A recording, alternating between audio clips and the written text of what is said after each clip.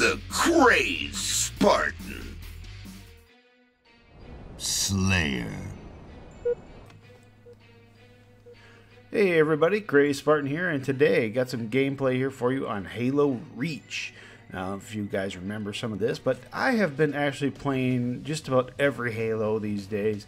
I've been going on the Master Chief Collection, playing every single one. I've been, of course, playing Halo 5, and I've even been throwing in the old Reach.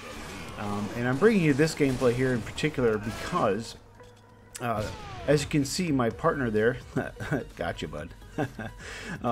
My partner there is actually AFK, and he's AFK for a little bit.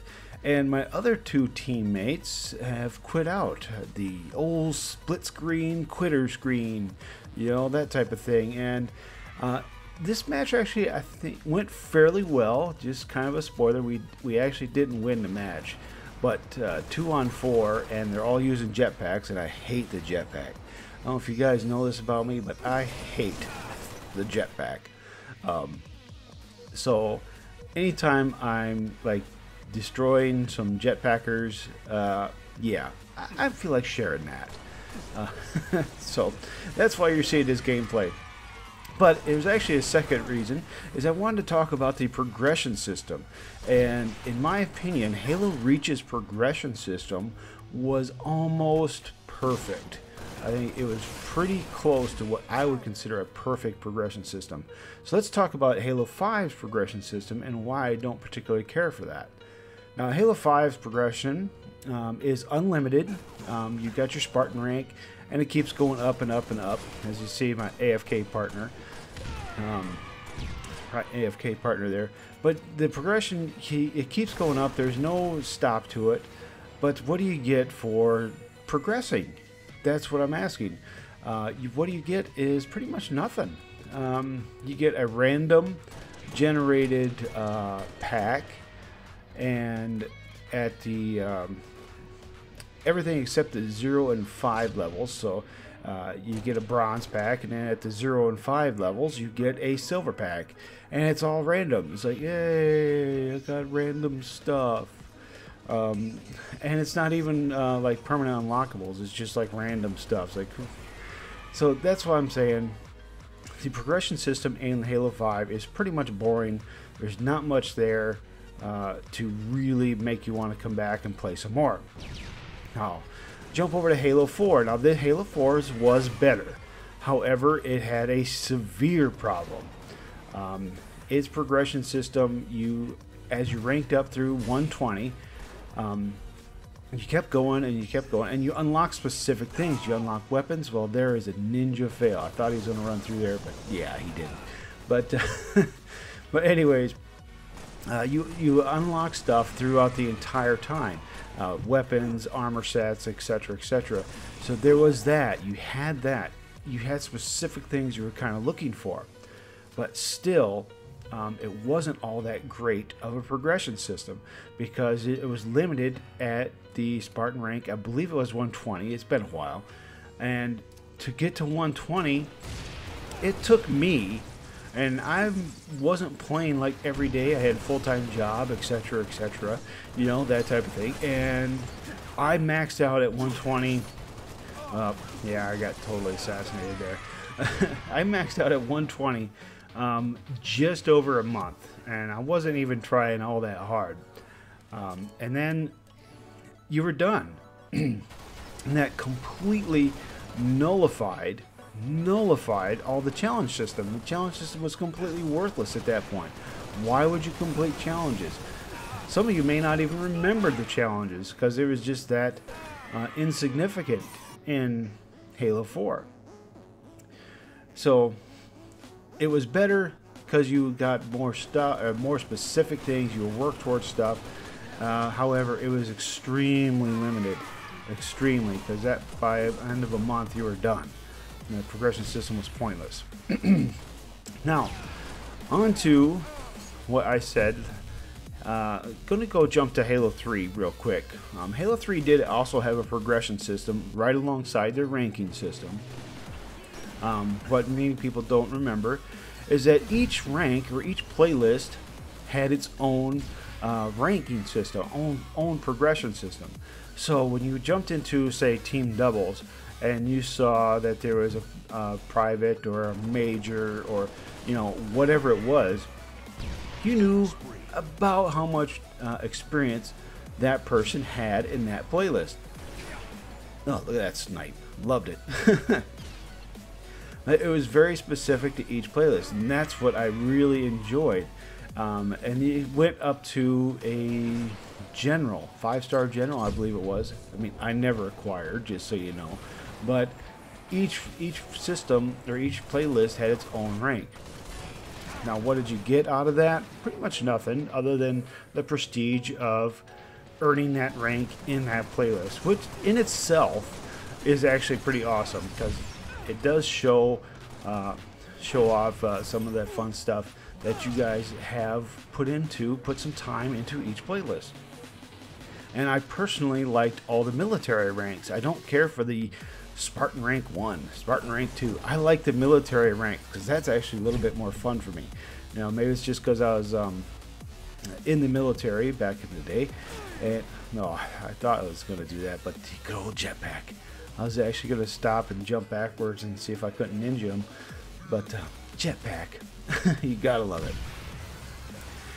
And that's basically what I was saying there about those, is that was fun for me to watch that level go up in each playlist.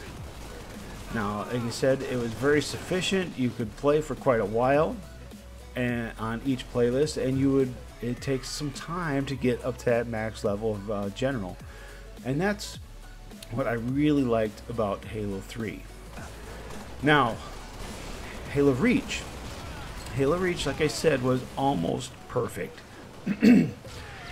It had your military ranks, which I absolutely loved, and you earned credit points, and you could buy some of these awesome armor mods. And you could choose what you bought. And I remember this. People saved up all the way, like from the beginning, so they could buy the armor effect, the one I'm actually wearing right now, which is the lightning one, elemental or whatever they called it at the time. And they would buy that first because that was like so expensive, and then you saw it and it was like, oh wow, that's actually pretty cool. As you saw it all around, and they earned that. They earned that big time, because that was really hard to get to. It took a lot of matches and a lot of time to get to it. And that's where Halo Reach was actually really awesome. It's just, you look at that. One of my favorite medals of all time. Hey, 3 for 3. Put that back in. Revenge. Look at that DMR bloom. It's the best. But anyways, like I was saying, that's what I thought Halo Reach did really well. And the challenges, because it took so long to rank up, the challenges were relevant throughout the entire game. I love the challenges. You go to the campaign, you can go in a firefight, and offer different ways to play the game, and it really was really rewarding to take the time and do that, because it really changed up your gameplay a lot of times. That's why I really loved the Halo Reach progression system. Now, what do I want to see? What I would love to see in the... Ooh, dang, ow, ooh. That hurt. Just watching that just hurt. But anyways, what I want to see in the next progression system, number one, is longevity. I want it to last a while. But yeah, you totally deserve that teabag, by the way.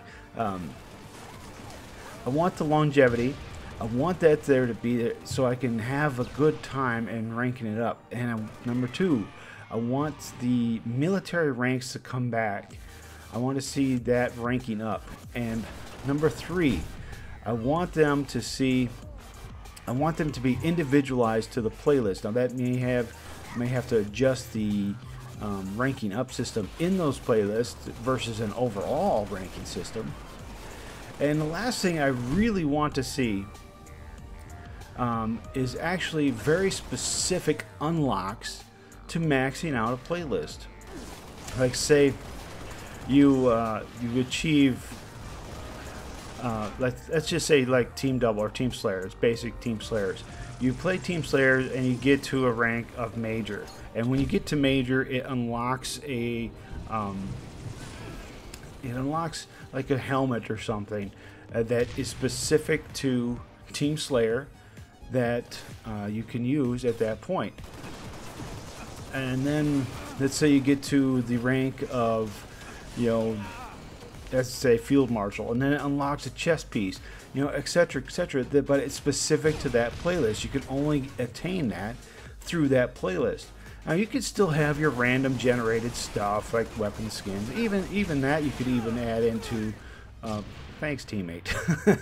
Even that you can even add into your random generated rec cards and stuff like that, if that's going to be a thing in the future as well. But that's what I would love to personally see. I totally hit that snipe. Did you see that? That was total BS. But that's, I think, would be awesome because number one, you'd have longevity, you would have unlockable things that you can earn, which I think Halo 5 is just extremely lacking right now. And then you would have stuff that would just be fun to get and to show off your armors and your weapon skins, etc. Whatever they want to add, and that person earned that. And that's why I think I don't care for the rec system in Halo 5, because it's completely random. There's only like a couple things that you can unlock specifically, like the Helio Scroll, and yet you had to do a legendary run of all the games in Master Chief Collection, and that